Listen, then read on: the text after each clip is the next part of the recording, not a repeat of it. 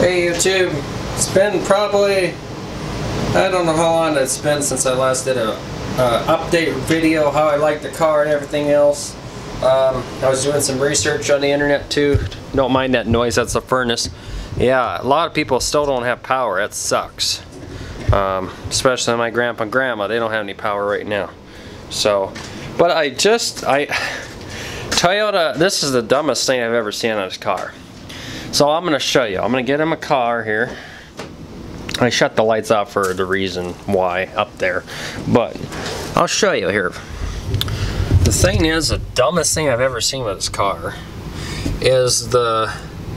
Oh shoot, I can't even see in here, but right here, the headlights. It doesn't say auto, this says off, you know, parking lights. And it's got the fog lights on or off or just on. Well, here's the thing. It's in on position now. So I'll get my key and I'll pretend I'm going to start it. Turn it on, it comes on, shut it off, take it out, it buzzes when you take your keys out. Alright, it stops buzzing. See the LED lights are on. See they're still on, they go, it's set for 30 seconds, but it'll go off. I've never seen a car like that that'll buzz for you like it's saying shut the car lights off. No, I just think it's strange. I'm not just complaining, I just think it's the weirdest thing. See, here it goes off. So I didn't really, they told me it never had auto headlights. Well, it has auto headlights, but it just doesn't have the sensor up there. Well, maybe it does, there's a sensor. Yeah, that does have a sensor, doesn't it? So I've just been shutting it off and just turned them on like that. And when I take my keys out, this is what I hear. I hear that noise. So I just thought, well, you're supposed to shut it off then. So I turned it on. Go and you put my keys in there, the buzzer stops. It shows the headlights are on in there. Go back here, the tail lights are on. See? Everything's on. And I never really experimented. I've had this car almost a year in March 5th I got it. And I've never tried this. So let's see if this headlights go off now. And because it says in the owner's manual it has daytime running LED lights. Well, they don't work unless you turn that switch on. So that's what I'm a little confused by. Let's see if she goes off here. I got on the computer, on the radio, I set it for 30 seconds. You got 30, 60 seconds, and 90 seconds, or off, generally nothing. See if she goes off. She's just going to take a little longer this time. She might not go off. See, that's the thing. Is it going to go off or not?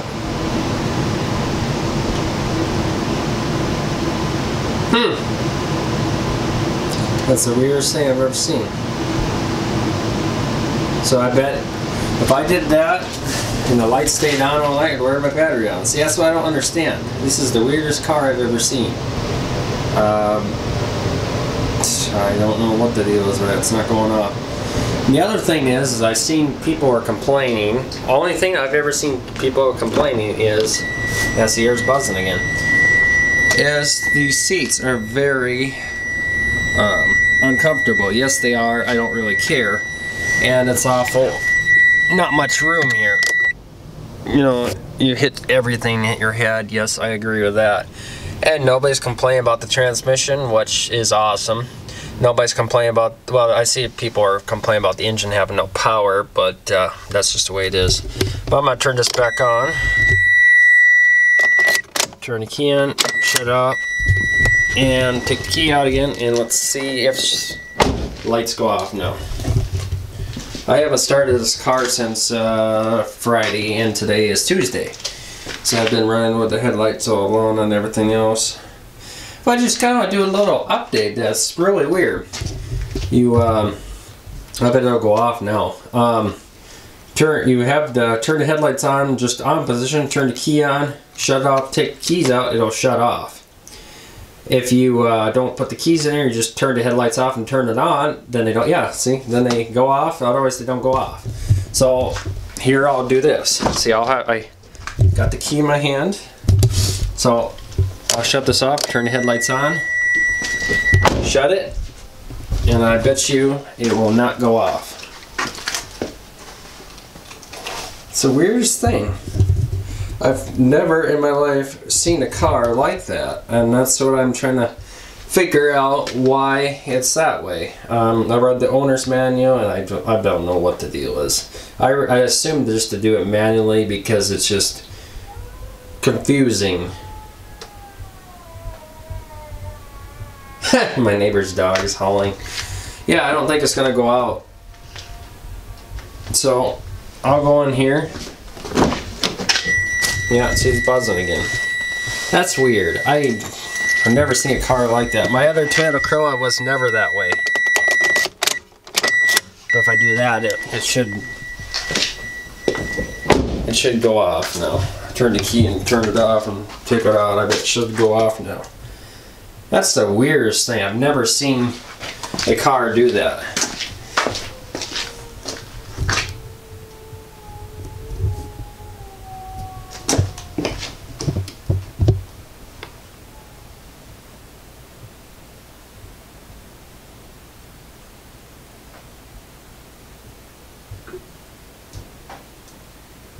Yep, there it goes off. That is odd. I probably should leave it off. I don't know if I trust that. But as far as I know, the car needs to be washed, yes. But it keeps melting and freezing rain and everything. Look at here. Oh, there's the dog over there. Oh, I know. Poor doggy. Doggy had a hard day. Doggy had a hard day. Yeah, so that's I kind of want to do an update video on my Toyota Corolla. I just thought that was really weird. Everybody's complaining about the seats and how it's not comfortable. Yes, every car I've ever rode in has been that way. It's just a car. Everybody had no complaints about the engine, no complaints about the engine. I mean the transmission, I should say. I said engine twice. It's just unreal. So I found the right car, thank God now. And I love it. It runs good. I just haven't had a chance to drive it because it's just been no travel advised, and I'm going to drive it tonight, take some people out and stuff. But yeah, I just find that really odd. Very odd that them headlights and fog lights are that way. And I just don't understand that. You can also set your radio not to make this noise. Beep when you lock it. Or you can even set it to beep louder or less. It's on the loudest beep.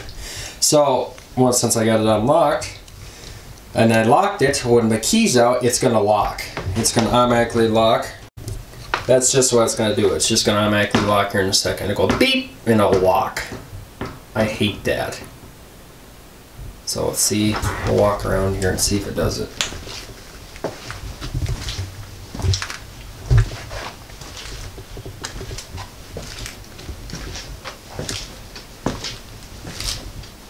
See if it detects the key fob next to me. There's LED lights, brake lights. Yep.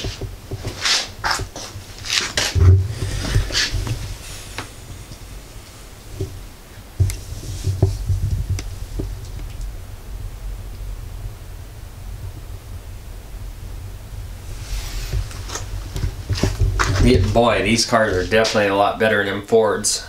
I test drove a Ford Fusion. Actually, one of my friends I used to go out with, I used to date, has a Ford Fusion, and I love his car, but that transmission in that thing is touchy. I tell you, that dual clutch, it jerks and it goes back and forth, and it's just very irritating. It's just like that Focus I had. This car does not do that. It does not hesitate or jerk. It just goes, and it just goes and goes and goes.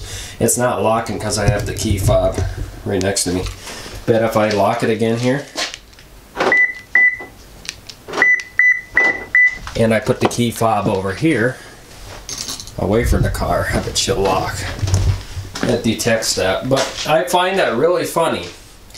But the only thing I'm a little scared of is the CVT transmission. Is it going to hold up? I actually test drove a Nissan Vernado, or whatever you call them, SUVs. I think it was an 08, and it was a CVT. It was all-wheel drive, decked out leather seats and everything. That it had 285,000 miles on it, and it run just like new. And they never did anything to the transmission.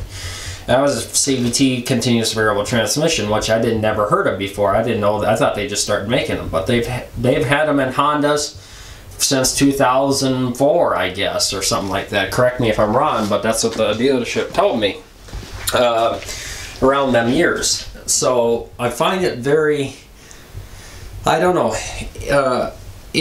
I'm kind of even up and down on the reliability. Is the CVT going to hang in there? Because I know these engines do not hang in here, because these dealers want you to change oil every 10 to 15,000 miles. Here's the thing. Now, all these newer cars, and I'm not saying cars only, and Toyotas, even the 5.3 Vortex Chevys are burning oil at 50,000 miles. Well, here's the thing. You got this cylinder deactivation, and they also got all this other crap. This does not have a cylinder deactivation, but I'm just saying that they don't change oil at, it should be the max of 5,000 miles, no matter if you have synthetic oil or whatever. Because, for one thing, this is a brand new engine, and it's breaking in right now. Well, excuse me my hair, but I look like Einstein right now. But you're breaking it in and everything. The way I see it is you should change oil because it's a new engine and it's breaking in, and you're just doing a lot of idling hours, and you're in town and you're not on the highway, and you're just sitting there idling when it's cold out like this. Now that deteriorates the engine oil. I'm just saying, that's my opinion, and I'm sure there's a lot of people that'll disagree with me, but that's how I feel. But this is a little different. This carbureted, Bobcat, that should be changed a lot more often, because it gets gas and oil, and then it has no lubrication. My dog, my neighbor's dog. What do you want? I can't do a vlog. He just wants me to pet him, and I just don't want to go out there. It's icy right now. I don't want to fall on my ass. But like I said, it's just, I find it very odd. And then, like I said, with a CVT transmission, we'll see. When my lease is up, I'm planning on probably keeping it if it's still working good. I hope so. I hope so. I've never had any bad luck with Toyota. Every Toyota Corolla I've ever had. I had an 09 Corolla. I think I had another year. I can't remember what. And they had the same engine, 1.8 liter on it. And the 09 had the worst year. And I didn't have any problems with it. Mine had 28,000 miles on it when I had it. When I sold it, I think it had 36,000, and I don't know, it was just barely broken in, and it ran fine. That was a lease car that somebody leased like this, so I don't know. But anyway, guys, I thought I'd share that. I just thought that's pretty interesting, that the headlights and stuff like that. I don't know what the deal is with that, but it's just weird. The only dislike that I know it's got disc brakes in the front, but in the back it's got drum brakes, which I don't like. And the maintenance, I think, on the drum brakes are a little bit kind of shady, or whatever you want to say. Like I said, it's drum brakes in the back, and the front is disc brakes. Another thing is everybody says, oh, you should have had a sunroof. Well, I do not want a sunroof. It probably would have been better if you got in an accident, but I do not want a sunroof. I was gonna actually do this shout out to my mom. My mom bought this for me for Christmas. They'll do like cold starts on vehicles at the farm, and I don't know if it'll do a cold start on a, this works on V8 engines, but I don't know about diesel. It says 4, 6, and V8 engines. I don't think it'll start diesel, but anyway, she did that because my jump pack at the farm is shot, and we got this one. I might keep this one for a spare for my car. In case I leave the lights on and I can't get started, jumper, and away you go. So thank you, Mom, for that Christmas present. Appreciate it. She's Mom's been there for me a lot. But anyway, I decided to do a short video. I don't have anything to film at the farm because, like I said, the roads are solid ice. I'm not going out on them roads. The power's still out, not at the farm, but everywhere else. They're expected to be out. It's been out since Christmas Eve, and that was Saturday. Everything's been out. Power's still out. So I'm not going anywhere. Anyway, guys, thanks for watching. Don't forget to comment, subscribe, and follow me on Twitter. And I've had a lot of nice people. Long-time subscribers or new subscribers, they say, I sure love your videos. You sure do good videos. Well, thank you. I very appreciate it. Right now, I'm very upset because I can't get to the farm and do the cold starts that I promised you guys. It's just very awful hard with the holidays being, you know, here and everything else. It's just difficult. And it's just, you know, it's hard. So I'm not taking my car out to the farm in the wintertime. But my Avalanche, I just drove it today. She run good. You'll see that video first of the cold start. Yeah, kinda, not really cold start. And I look like Einstein with my hair. Alright guys, take care and have a great day.